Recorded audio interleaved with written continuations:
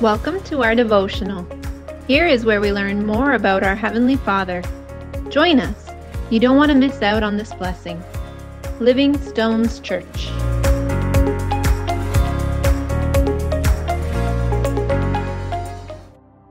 Good morning, dear family. Today we are having a new week, new day to praise the Lord and to worship Him. So, as you know, we are studying right now Luke, and we are in chapter 5. So, for today passage, we got from verse 17 to verse 39. And in this passage, we can see when Jesus calls Levi, or more known by us by the name of Matthew, and also the discussion about fasting, how the religious people was demanding why the disciples of Jesus were not fasting. But today, I want to talk about why Jesus or who Jesus came for. And this is a question that many of us, we think that Jesus came for those who are more saint, who are like good people, those people who are pretending to be closer to God.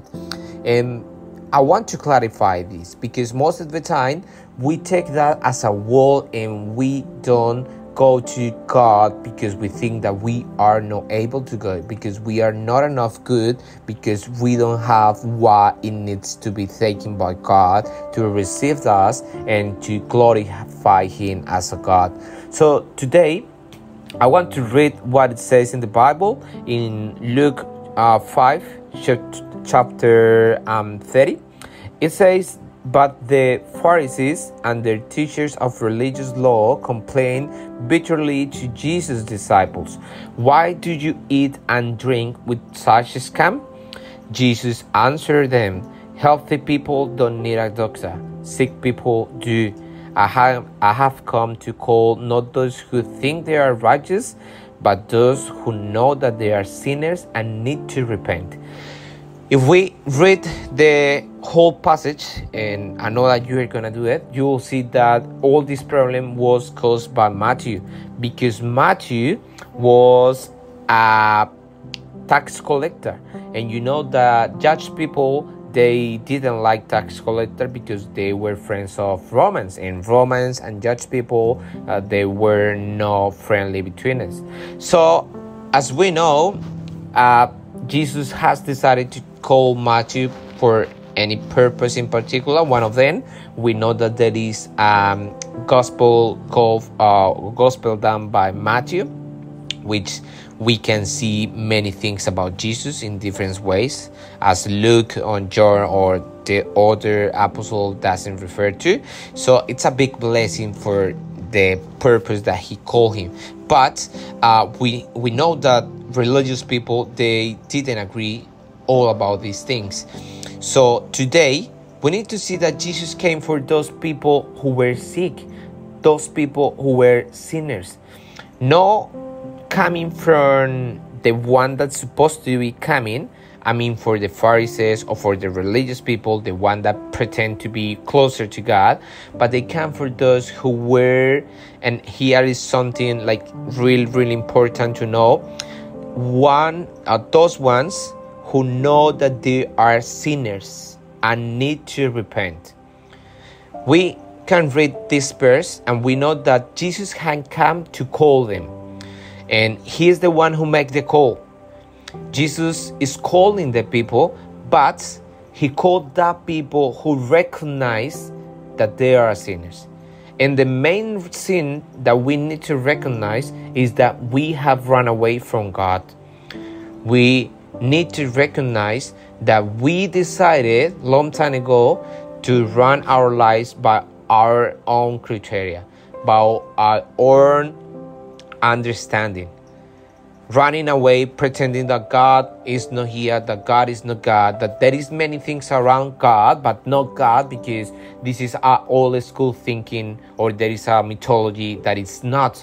So the first thing that we need to know and recognize is that we are sinners. And the main sin is that we haven't recognized that God is upon us. And this is the beginning. And we know by the process of the Holy Spirit, that the Holy Spirit is going to convince us that we are doing or we are committing sin. And this is a process that only the Holy Spirit can do. No human can do it. And this is one of the people has made a big mistake about all these topics, pretending to be God, putting law, putting new rituals and new laws when God is, or it has all the sovereignty to put what it needs to every new Christian to start living their sins. So saying this, the second thing that we know that Jesus required from someone who accepts, or whoever who he is calling, is to repent. Last week we learned about how to repent and how important it is.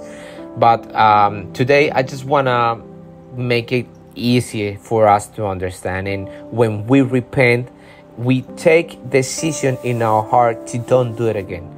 So if we put together the first one and the second one, so we could say that when I recognize that I've been running away from God, I ask God for forgiveness because I've been away.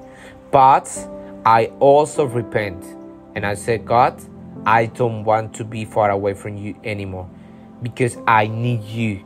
And in that moment is when Jesus calls you, because he knows what's happening in your heart, because he knows that you are being humble about you.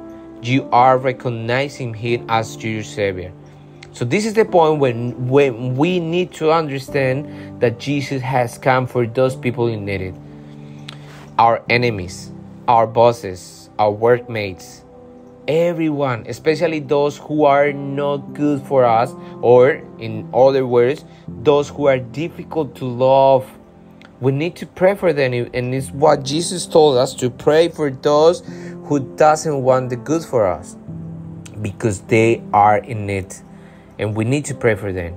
And today I want to invite you to think about this. If you haven't received Jesus Christ in your heart, it's maybe because you haven't recognized that you are a sinner.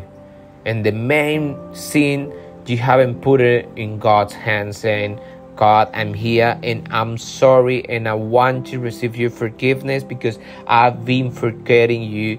I've been running away. And today I want to be in your presence by your will every day and every single time.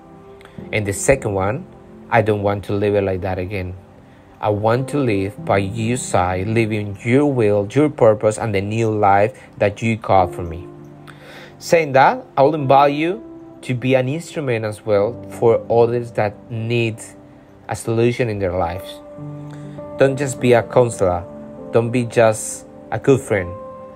Be an instrument of God and let them know that there is a new way, a new life in God's hands, when we recognizing that we are sinners, and that if we repent and ask for forgiveness, we will receive it, because Jesus will hear it. Jesus will listen to us, and he will come to us, and he will call us according to his will.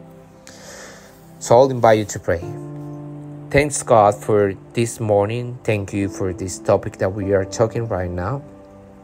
We ask you, Lord, for forgiveness because we have run away from you many times, and we have done our lives by our will, but we need you, Lord, and we repent, and we want to be by your side every single day. I want you to be my Lord. I want you to be my everything. I want to live my life by your side every single day. Lord, thank you for this new week. Thank you because your mercy, you refresh it every single day. Thank you because you love me first, and that's why I love you back, my Lord. Thank you for my family. Thank you for my church. Thank you for everyone that you have put in around me to let me know that you are with me. We pray in the name of Jesus Christ this morning. Amen. Family, I hope you have a beautiful morning, a beautiful day, and a beautiful week. See you all next weekend. Thanks for joining us today. We hope you'll connect again for our next devotional. May God bless you.